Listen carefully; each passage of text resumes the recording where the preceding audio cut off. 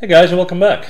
Well, it's time for a new Maya 2018 video, and today I'm going to show you guys how you can create a knarl pattern that you commonly see on tools, weapons, and so forth. Alright, so let's jump in and check it out. Here we go. Okay guys, well this is what we're going for. This is that effect on a something that could be a tool or a weapon, and that said, let's jump into Maya and get started. Okay. So we're in Maya. We're gonna start with a polygon cylinder like so, and we're gonna hit E to rotate, hold down J as we do so, like this. We're gonna hit R, we're gonna stretch that out a bit. That looks about right. And then what we're gonna do is we're gonna right click on an edge, we're gonna double click on that end edge and here as well, hold down Shift as you do that. We're going to go to Edit Mesh and Bevel. Let's set that fraction to 0.1 and we'll set the segments to 3. That's about right. Okay, cool. Then we're going to go in to Edge Loop, Option Box, Multiple. We'll set that to 4. We'll add 4 right there, and then we're going to switch that to 15. And we're going to do 15 here and 15 here. And let's hit Q on our keyboard. All right. Now what we want to do is you want to go in, we're going to right click at the edge, we're going to double click on this guy. Oop, not that one, this one. And we're going to do the same with this guy, hold down Shift, this guy, and that one. And then we're going to go to, let's see, let's do Edit Mesh and Bevel. We'll do 0.1. And then we're going to go in, we're going to right click at a face, click and shift double click and repeat that for the others. Shift click and shift double click, shift click, shift double click, and shift click and shift double click. Hit Control E to extrude and put in minus 0.1. There you go. Which will give this little groove there. Okay. All right, then we're going to jump views. We're going to go to this view right here. We're going to right click, go to face, and we're going to drag select all of these and shift drag select all of these. And once those are all selected, we're going to go in to Edit Mesh and Poke. As we do that, we'll get this pattern. And what we're going to do next is we're going to right click and go to vertex, and we're going to start to drag select those middle rows. And those middle rows only. Okay, so that one, and I'll try to do that as quickly as I can without missing any.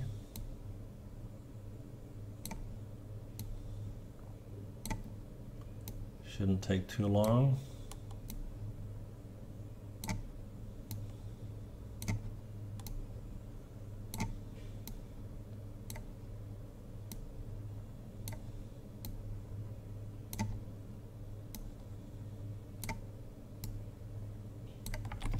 And then we're going to move over. We're going to do these as well. Hold down Shift so you don't lose your previous selection.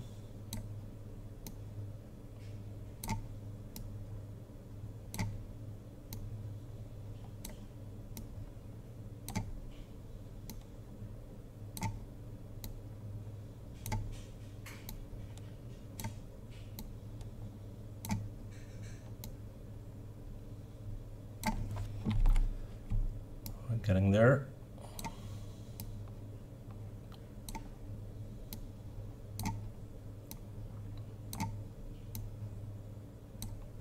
All right, and now that we have these, what we're going to do is we're simply going to hit R to scale those out, and initially we're just going to look at the ones in the middle because they're going to be pushed outside. So we're going to take this one to bring them back to the center. Okay, and that looks all right. Let's see how far they're coming out. That looks pretty cool. Happy with that. So one thing we need to do next is jump back in. We're going to go into this view right here, and I'm going to right click at a face, and they're all selected still. So I'm going to go to Mesh Display and Harden Edge. And once you do that, you get this nice crisp look. Okay. Cool, so now we're ready to bring this into Keyshot. What I'll do is I'll right click at a face, drag click these, and these. So I can go in, right click assign new material, take a random Lambert, put some color on it, doesn't really matter what. And there we go. Which will allow us to have a color ID mask for Keyshot. We're going to right click at object mode and go to file, export selection. Let's select an FBX and let's call this weapon 1 FBX. Why not? Let's save that on our desktop and then we'll jump into Keyshot. And there we are. We're going to go to file, import. Let's look at a desktop for weapon 1 right there. Hit import. There you go. And let's see, we're gonna change the materials, the lighting, the background, and so forth. So let's start with our material. We're gonna go into cloth and leather. Let's go to leather, take this black one right here. And then we're gonna double click on it. We're gonna go into textures and tweak that scale. Let's bring that down a bit. Let's zoom in a bit. I don't wanna be too small. That looks about right. And then I'm gonna click on this guy. And we're going to tweak that. Let's make that kind of a dark red color. That looks fine. And then we need something for our material here.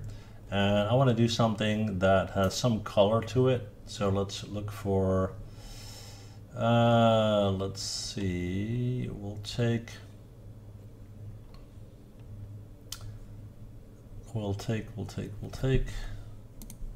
something metal. Let's try something like this. That looks about right. Okay. Then what we're going to do is we're going to go in, we're going to go to our environment and let's see, we'll do an interior and I'll take the one on the bottom here. Let's drag that in. I think that looks good. We'll change the background first. Let's take this white solid. Maybe this one. No, we're going to go with the white solid. Not sure on the lighting just yet. Let's see what else we got. Want to have something to make it pop. That's not bad. Let's try outdoor. It's a cool thing about Keyshot. You can really quickly have an idea of what it will look like.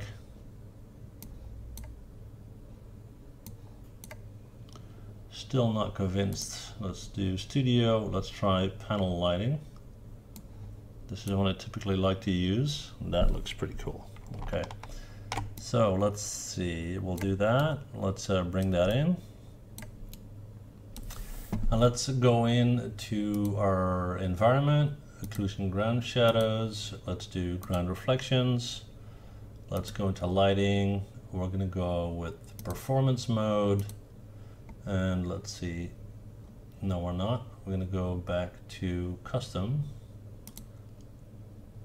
I don't want to lose these settings here. Let's see.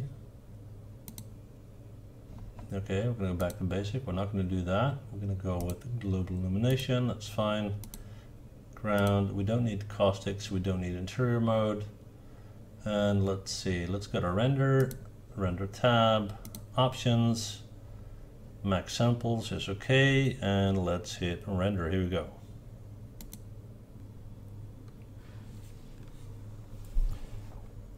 Right guys, there you go. There's our final render. You can see that the spikes here are quite intense. This is supposed to be a weapon, but if you want to use it as a pattern, you can make that higher or lower, of course. Okay. Well, that said, that is basically it for this tutorial. I hope you enjoyed it. If you did, please hit that like button. And if you don't want to miss out any videos in the future, make sure to subscribe, okay? Well, that said, thank you guys for watching and see you guys next time. Bye.